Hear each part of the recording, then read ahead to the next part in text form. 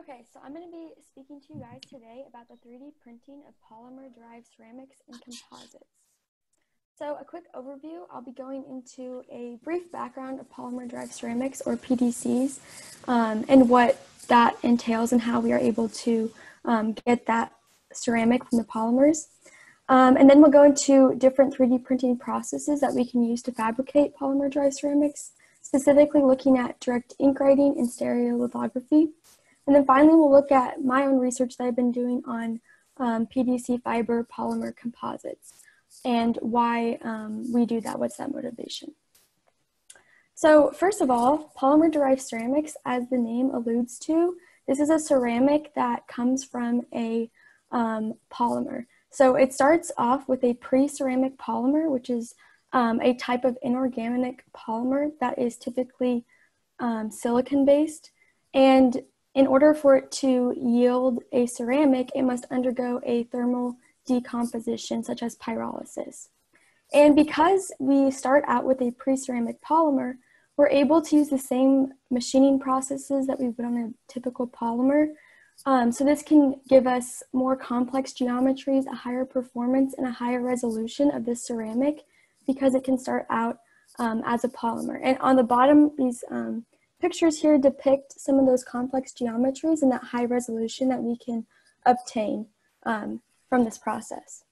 So to better explain this, we have an example here of polysilazane to SiCN. So on the left over here, we can see this polysilazane, the chemical structure, and this would be in a monomer or a ligamer, and it must undergo a cross-linking process at about 200 to 450 degrees Celsius.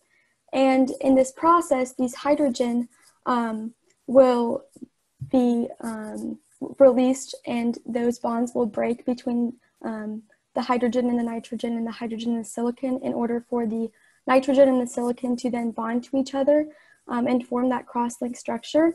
And through this process, we then yield a organic-inorganic network, and then it must undergo further heat treatment of pyrolysis between 900 and 1200 degrees Celsius. And during this process, we yield these methyl groups and the remaining hydrogen in order to yield our amorphous covalent ceramic. And as you can see in this final ceramic structure, we have gotten rid of all of those hydrogens, so we have that organic structure. So as I said before, because we are starting off with a polymer, we're able to use the same technologies that we would as a typical polymer. And of these technologies, we can use 3D printing processes as well. And all of these options in this table are available to 3D print these polymer-derived ceramics. But I'm going to be focusing on direct ink writing and stereolithography. So going into direct ink writing, this process in general is similar to that of fused deposition modeling because it entails the extrusion of a ink instead of that typical polymer filament that we would see in fused deposition modeling. This uses a syringe to extrude in ink and depositing that layer by layer. So in order to illustrate this better and explain it best, we're going to be looking at this example found in this research article of 3D printed SiOC. So in this process, they started out with a pre-ceramic ink, and this consisted of a precursor for SiOC of Silarez MK, and then an isopropanol solvent was then added and a pseudoplastic agent, which was used to adjust the rheology and allow the ink to more readily flow. And then also a commercial catalyst was added to this solution to enable and help with cross-linking.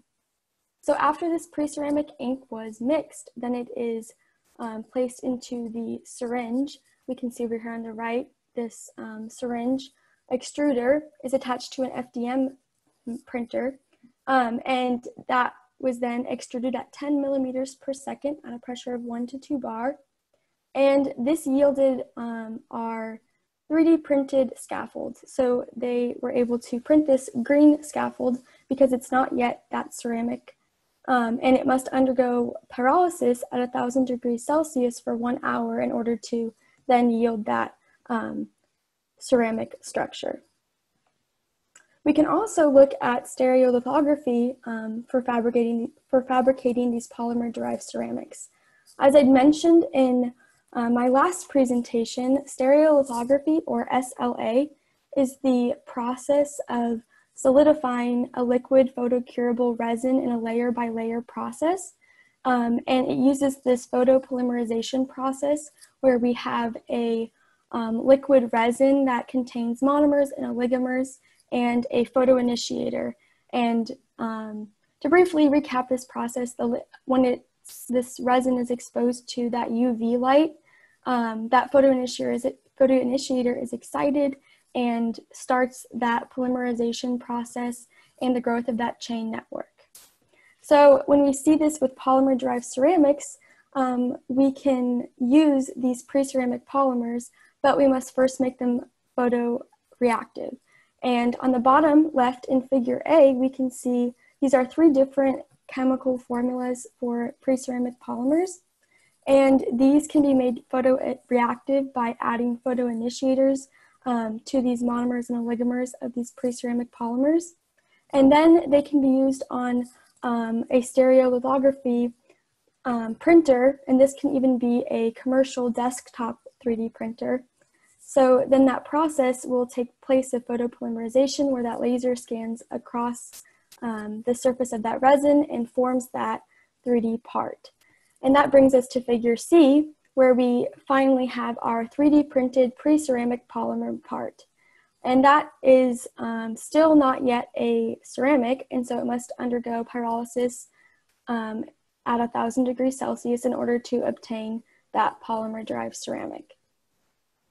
And this, now we can look at, now that we've seen how polymer-derived ceramics can be made using these processes, we can see how we use them, and especially in regards to my own research, and how we can combine these with other materials in order to improve their properties.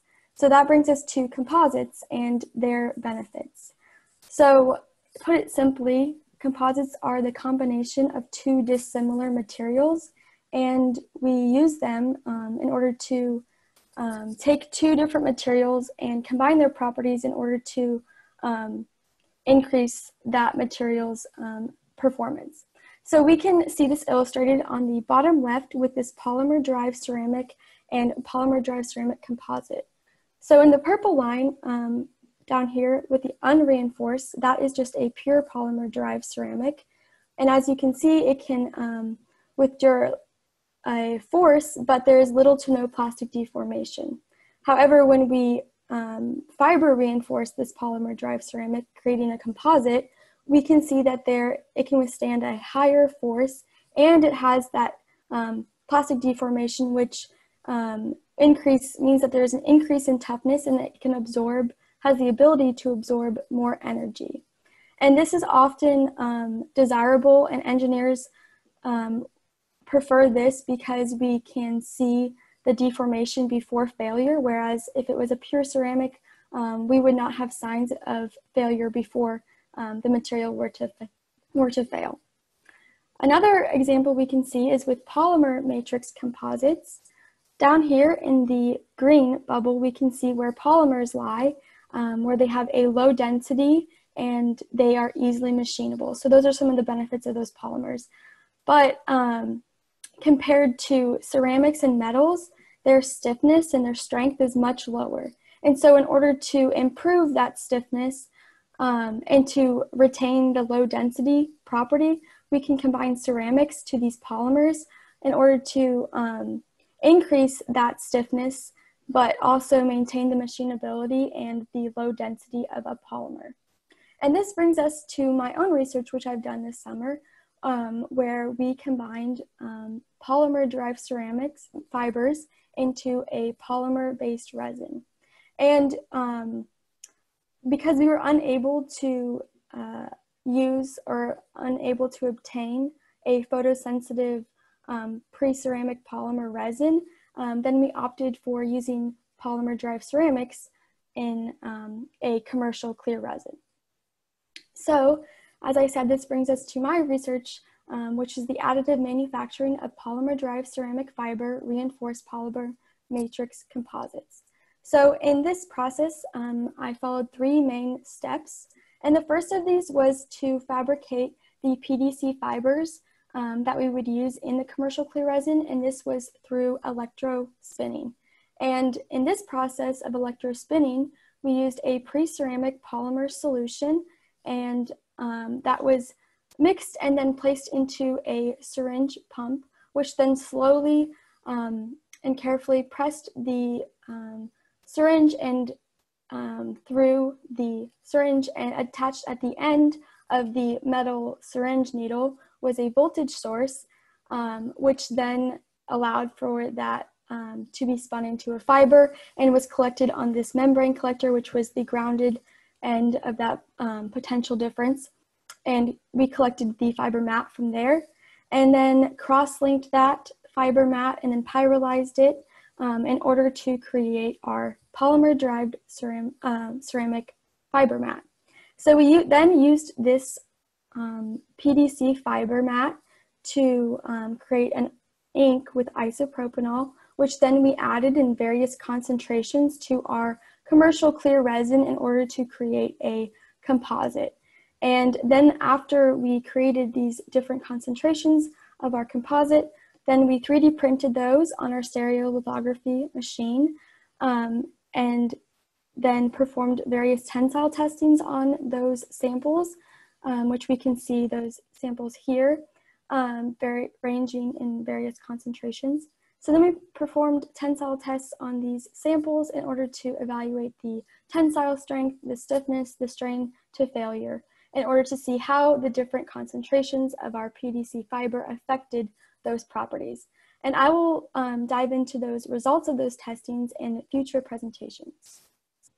In summary, this presentation, I went over the background of polymer-derived ceramics and how we're able to obtain that ceramic from a pre-ceramic polymer. Then I dove into the 3D printing processes in order to fabricate those polymer-derived ceramics, specifically looking at direct ink writing and stereolithography.